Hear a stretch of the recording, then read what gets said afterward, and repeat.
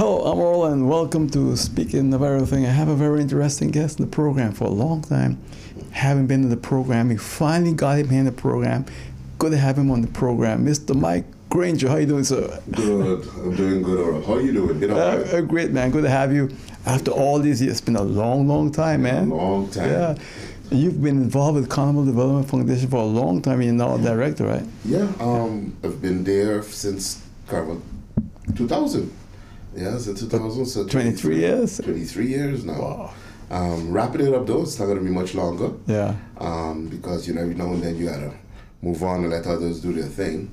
But it's been a fun, challenging, very challenging 23 years. But the experience, I won't replace it for anything. But you guys are doing a great job, man. Thank you. Let me tell you, the St. Martin Carnival came from nowhere. And I'm telling people now, we're almost #1 in the Caribbean. Almost. We like to refer to ourselves as the Trinidad of the North, the Northern Caribbean. That's what we aspire to become with Carnival. And we've come a long way. And of course, that you can't do that by yourself. You know, it's cooperation of your stakeholders. It's cooperation of your volunteers, the business community, the government.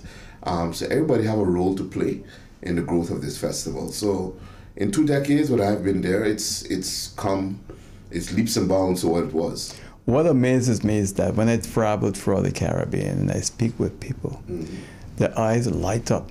Yeah. They're looking forward to St. Martin Carnival. They can't wait for it to happen. Yeah. That didn't used to happen before. No, St. Martin Carnival, it used to be, you know, a small island festival. As we all know, we all grew up with Carnival in the village of mud and dirt and gravel. A lot of people miss those days. I still get nostalgic and miss those days too. But once, I remember it was former Minister Franklin Myers, when he was a minister, and he said, look, Carnival is great. Carnival, it will always be our local cultural festival, but we need it to be more for the country. So we want to export, not so much more as in money making, but we want to export our culture, first of all, expose it to the Caribbean and the rest of the world, and attract people to our shores. So once when he was Minister of Tourism, increased the budget for Carnival. We had the ability then to get very creative in how we market the festival throughout the region and the world. And since then, man, people contact us from as far as Russia, Germany, Japan. Wow. When is the schedule coming out? What's on the schedule? Because they have to book their vacations, they have to book their tickets. And the excitement, you just mentioned St. Martin Carnival now in the Caribbean. The excitement is through the roof. It's amazing. I mean, we do have some of the most unique aspects here in the country. So, but it's always fun to get those reactions. And the subsidy, do you all still get the government subsidy? We have stopped requesting government subsidy. We believe that any self-respecting foundation that has been operating for as long as we have, which is 53 years, at some point you have to become a little self-reliant. Okay. We encourage government to use our subsidy, the subsidy we used to get, to help others in Carnival, other stakeholders, because the Calypsonians need it. The troop leaders need the help. Pageants, booths, etc. So 2 years ago, we recommended to government to come up with a plan, and we will sit with you if need be, to find a way to help these individual stakeholders of Carnival. The Carnival Foundation, we have our corporate partners, primarily the private sector, our income from season pass sales, etc. We have that, but the pot is so small overall that when we go dig into the pot, and then you have all of these other stakeholders come on to get some out of the same, it gets too small, and the people don't get the help that they really need. So we say, okay, government, that subsidy, you could either split it all to them, give us some, give them some, whatever. But we won't be accepting or requesting your subsidy, but we prefer that our stakeholders get the assistance instead. You know, last year I had King Timo, and I had King Bo on the program here, and I received a message from you, and that WhatsApp message that you watch both programs, and there were certain things that you didn't agree with. Calypsonians always have an issue Yes.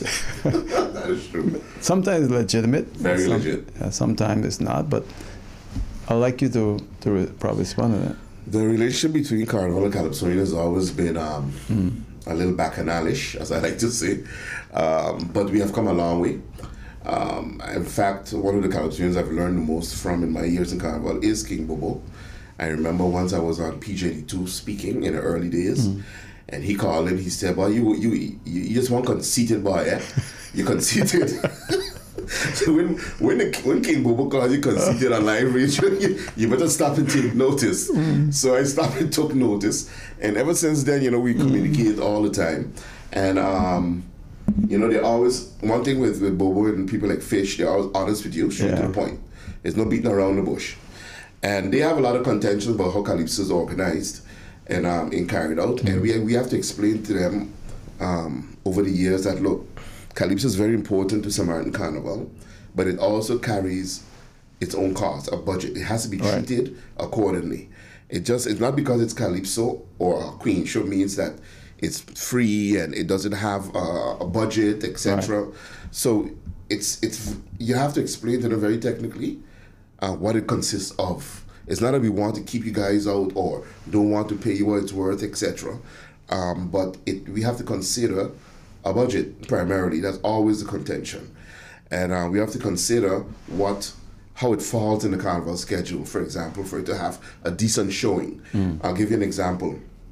Over the years, they've always wanted the Calypso finals to be before Juve, for example. It doesn't work around.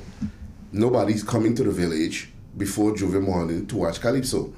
We've explained them that situation. But it used to be like that before, right? It used to be. But things have changed.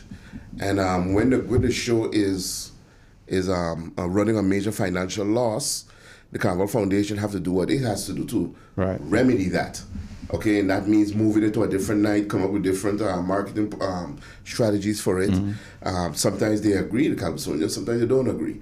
But we tend to come to always a compromise position with them. Now that they have the foundation as well, the Calypso Foundation, it's even better because now we're talking to one group of people who represents the Calypsonians. I won't say there won't be any contentious matters in the future, but we always knock it out. We always butt heads sometimes, but at the end of the day, it works for both parties. What about the local promoters that there's some issues there? Well, there's not, I wouldn't call it an issue. I think the public misunderstood what happened. Oh, okay. Every year, the Carnival Foundation opens registration in early June, every year. Everybody has to register for Carnival. Queens, booths, promoters, bands, everybody go online and then register. In June, yeah? In June. Wow. Yeah, we started in June with this. This past June, we put out a call. It's an expression of interest, we call it, for all promoters. They're the first we deal with. The first group we deal with is promoters. So we put out a call for all interested promoters to register with the Carnival Foundation if they want to execute a night in Carnival for Carnival 2024. The promoters in question that the public got a little upset about, which was Bacchanal Sunday Flag Fest in Hitmakers, they didn't apply for a night. You see, but the public didn't understand that they have to apply. Oh, okay. Because the public just see the schedule come out, they didn't see those three on the schedule, and the first thing they assume is the Carnival Foundation kicked them out. That's a cry that went out. The Carnival Foundation kicked them out. We did no such thing. We just followed our regulations, and they didn't apply for the night. So others applied instead. And by the time registration closed, they still didn't apply. And so you went ahead and you allot the nights to those who had registered. So after a while, the promoters came out and they explained to the public that it was entirely our choice. We did not register for a night, and so the Carnival Foundation moved on. They even thanked the Carnival Foundation for giving the opportunity over the last 8-10 years. Now, these are promoters who's been with us for that amount of time, so people have gotten used to them in Carnival. So when they're not there now, it's like, oh, the world is ending, oh, this and that. Yeah. But it opens the door for something new. You never know what new people is going to come with, how creative they're going to be, what kind of energy they're going to inject into Carnival. Yeah.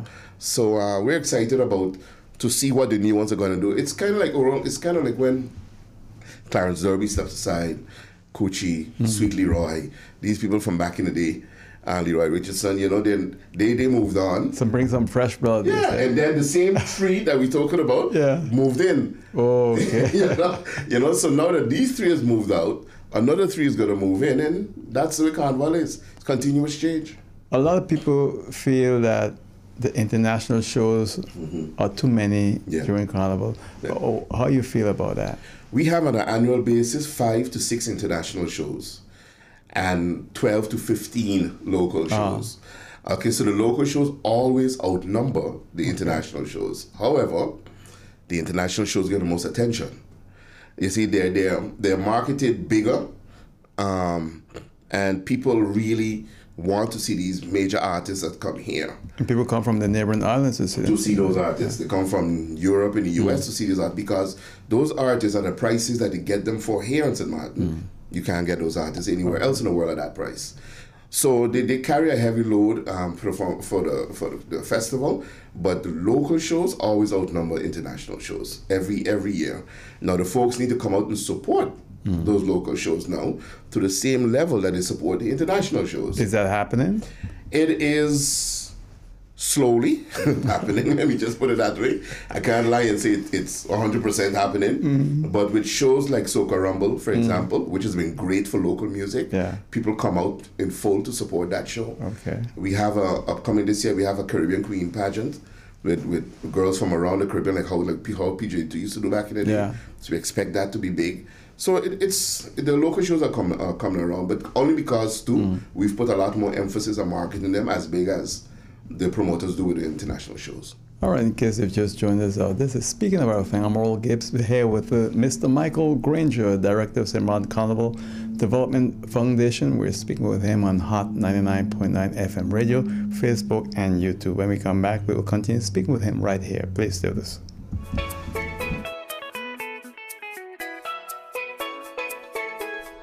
Hey, don't guess about your insurance.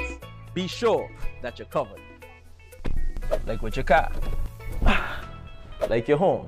Be sure to be covered in case of a fire, flood, hurricane, or some other natural disaster. And travel insurance, because you never know what could happen when you're on vacation. You could lose your passport, your luggage, or have an accident. So be sure that you're covered. Insure yourself fast and easy with Be Sure from the Windward Islands Bank Limited. Visit your preferred WIB branch, WIB Insurance Services, or BeSureStMartin.com. Get your Be Sure insurance at the Windward Islands Bank, your partners in progress. For real? Somebody came in here and steal my curtains? Well, it's a good thing I'm insured with Be Sure, because even the contents of my apartment are covered. Don't play guessing games with your insurance. Be sure. Are you be sure? Be sure. My guest here on Speaking of Everything on Hot 99.9 FM radio, Facebook, and YouTube is Mr. Michael Granger. Been with the Carnival Development Foundation for 23 years. He's director. It's great to have him on the program. And as I say, when things go bad, they blame him. When things are good, they praise me. Let's pull you there. That is true. Why is that? Why is that? Oh my God. I have been, I always joke with people and I say, you know, before I went into Carnival, I had so many friends. You still got a lot of friends. But Carnival boy takes a toll. You know, Carl Arndell, Tall Boy, late Tall Boy, he was president. And he used to come up in the office and speak to me all the time, give me advice and stuff like that. He said, but you know, Mike, I never went back into Carnival for one reason. I could not deal with the people and every little thing that they throw at you. Yeah. And he said, God bless you. I don't know. I mean, the thing is, a lot of people don't understand that I am one person on a board of 9 people. Yeah, but you like the face of it. And they call me that. You know, you say you're the face of Carnival, you're this and that. But I want to explain to the folks, I really need to explain that the Carnival Foundation is a legally established foundation with a legally established board. 9 people. That board meets, we vote, they take decisions. Yeah. Even if my opinion, or if I disagree with the board, in public, I go out and I defend the board's position. I'm not going to go out in public and say, the board made this decision, but you know what? I didn't agree with it. So I just wanted to know I didn't agree with it. Yeah. I would never say that. So, but I am the person who's always mostly speaking and who's always sending letters to government and to whomever. It all comes from me. So people, when something go wrong, it's always me. It's all, I'm the name. It's you never hear the board of the Carnival Foundation did this. Yeah. It's my Granger did it. And I've come to accept that over the years. But I just want people to understand that it is never me making one decision by myself. It's a group of 9 people, folks. Okay, you know the funny part? Nobody knows who these 9 people are. They may know Alston, who is president. Yeah. Rajuki, who's president now. But ask them to name somebody else, they can't tell you because they never see them. But these are the board members of the Carnival Foundation are such hard-working volunteers. We're all volunteers. That's another thing. People think we get paid. We're all volunteers. They're hardworking. They prefer to stay in the back, and they prefer to let Mike and whoever go up front and do what they have to do. Another reason I think overall is because people always see me around in the village because I'm a perfectionist. I'm a Taurus and a perfectionist, so that's a bad combination. So I'm always around because I like to make sure everything runs properly. Yeah. So I would spend sometimes 12, 14 hours in the village, just there making sure all the T's are crossed and the I's are dotted and every little detail. Yeah. So people assume everything. But, I mean, you come to deal with it, you come to accept it. Yeah, and the schedule for 2024 came out very early. Yes. Actually came out late. Late? Yeah. Everybody was excited. We usually we announce the dates for the following carnival at the end of carnival. So maybe we announce the dates. And then the schedule is usually out in September. We were late this year. It came out in October. But it's a beautiful schedule. Yeah. We have a lot of new things on the schedule, as mentioned before, because a lot of new promoters. We have new local shows as well. It's 18 to 20 days of carnival with a few more days of pre-carnival events. If you put everything together, 30 days, a month of carnival activities. And we're so excited about this schedule and the contact we've been having so much people from across the world. So we're very excited, and people we think is going to fall in love with the new items in Carnival. It's amazing how you guys do that. I mean, it's a party for the entire island. Yeah, we make sure that there's something for everyone. Yeah, that's for sure. People who felt that Carnival was never for them. There's a group of people on St. Martin who felt Carnival never for them. It's only for the locals. Yeah, now storming into the village every year. Carnival Village itself is still unique in the entire Caribbean. We have folks that come from Trinidad and they tell us all the time, man, you guys have a jewel in this Carnival Village because in Trinidad, their events are all over. Right. Carnival Village is where everything is held. It is the heart and soul of St. Martin Carnival, the biggest outdoor restaurant in the world. And it's a music festival. It's a food festival. It's a cultural festival. It's a place where people come together. I mean, the village makes it work for everyone. And we start, as soon as Carnival is over, we start and we keep going. It's year round. We just keep going and getting it done. So the village is managed by you all or no, we wish.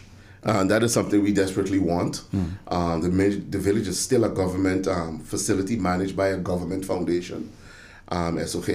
But we have, for the last 10 years or so, requested to at least have an opportunity to manage the village because we have our vision of what the village can be instead of what it is now. I mean, we have a vision of a carnival museum established in there that can attract students, tourists, everyone. We have a vision of a carnival library where students can come and get more information about the largest cultural festival that brings people together. We have so many different ideas of what that village can be.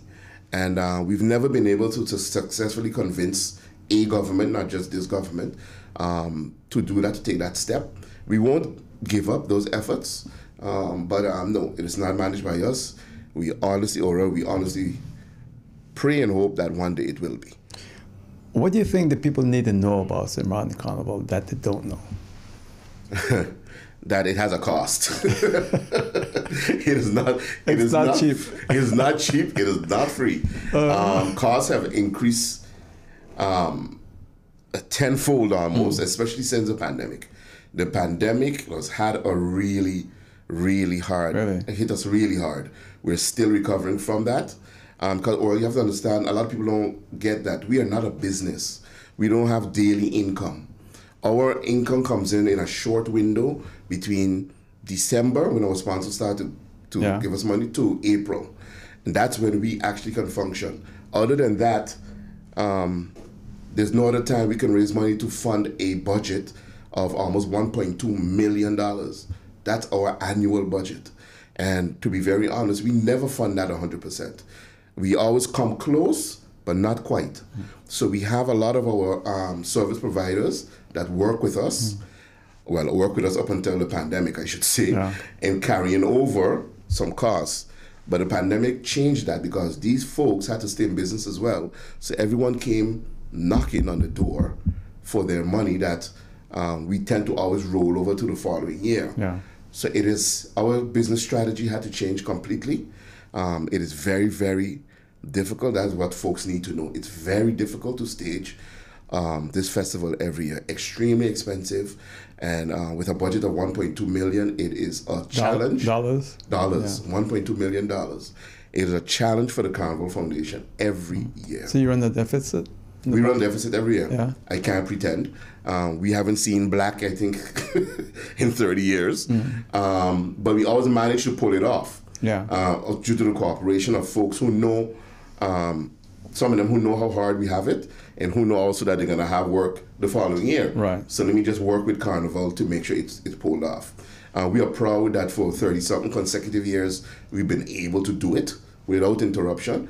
The COVID was the only interruption Carnival has ever had. And unfortunately, we are still recovering from that and dealing with those challenges. I think, this is my opinion, Joby Morning in St. Martin is the biggest in the Caribbean. In the world. That's right, Caribbean, the world. The world. That is what most people fly in for, huh? Most people come in a day before Juve, 2 days before Juve, and then they go on the day after. Really? It is amazing. It is 20,000 plus people on the road. Yeah. There's no Juve in the Caribbean that can compare to it, none.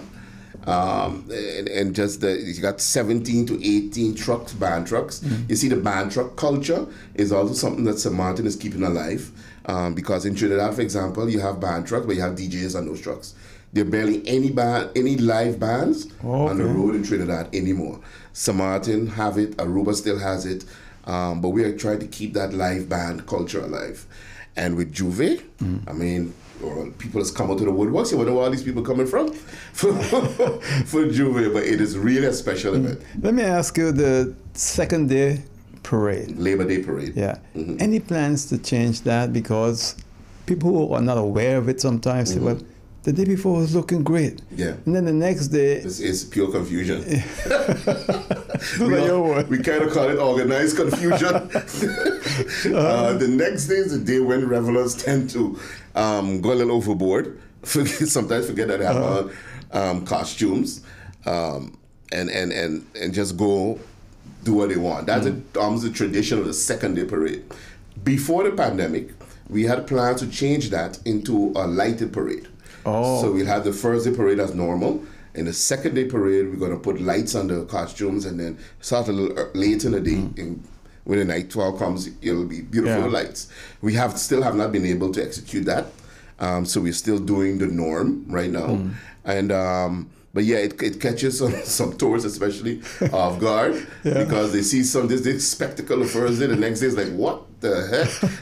So the next day is an acquired taste, let's just say. Another thing is that the women and beautiful bikini. Look, I'll tell you.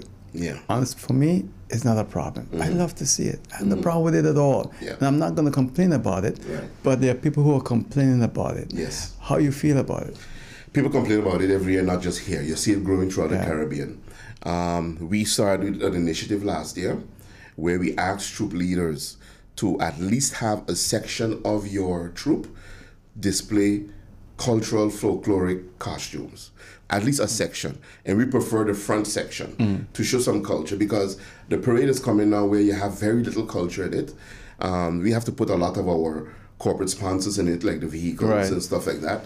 But the costume themselves, the sad part is, I want to see more creativity. I want to see more culture. That's me personally. Because the costumes now, you could barely tell from year to year which year that costume is from. That's because true. they start to look the same. Yep. You know, you can't tell if this is from 99 or 2010. Yeah. They're all the same. Bikinis and strings, bikinis and strings. You know, so we too, and the most of the Carnival Foundation, we feel that it needs to be, we need to see more creativity, we need to see more culture, because there's so much you can do, but they're taking on the South American and the Trinidad style of Carnival. But I don't think we need to tell them what to do. I think they should. Come from the South. Yeah. If they want to have a bikini, want a body paint, it's okay. It's Carnival. It's once a year. I know. We don't mind some of it, of course, because it's very difficult to stop trends. And trends is that style, bikinis and feathers. But we do have to put on our foot every now and then, because you have young people in schools, for example, who do a lot of projects on our entire Carnival. We don't want children depicting that is part of our culture. It is not. We want to see more creativity, more cultural aspects, more cultural portrayals of our life here in St. Martin. That's what we want to see. But there can be a mix, and there's no problem with a mix. But it just can't be bikinis and strings down the road the whole day. Let me tell you something. You go to church. You go to Catholic church early morning. You know who you see in there? Only women. Yeah. Maybe one man or two. Yeah. But all women. You look at the Carnival parade, the Grand Carnival, mostly women. 99.9% women. What would Carnival be without women? Yeah, it'll be nothing without our women, but the women could put on a little bit more. You know, I think it'll be a lot more. There'll be more women if you add some creativity, because there's people like my mom's age and stuff who still like to chip and go down the road. But they could come in. Not in a bikini, in a string. No, but so the troop leaders need to offer something so my mom and others could chip down the road. When I see him, but I gotta tell her she gotta get in the parade. Chipping down the road. Right. Anyway, Mr. Granger, we out of time. Only have 30 seconds. All yours. We just want to encourage, on behalf of the Carnival Foundation and our hardworking volunteers, encourage everyone to come out and support Carnival, support our local shows primarily, and all our local stakeholders. I want to thank everyone who continues to work with the Carnival Foundation to stage this grand event every year. We are very, very proud of the history. We are very proud of the shoulders we stand on in Carnival, because Carnival has a very proud history in St. Martin. And we look forward again for 2024 and having a grand old time in Carnival Village, and to showcase the best of St. Martin to the rest of the world. Well, Mr. Granger, I want to thank you for coming. Wish you Thank you for having me. And convey my congratulations to all of your members. All right? Thank you very much. Continue great job. Thanks, Earl. And that's it for now. See you next time on Hot 99.9 FM radio, Facebook, and YouTube. Take care. Bye.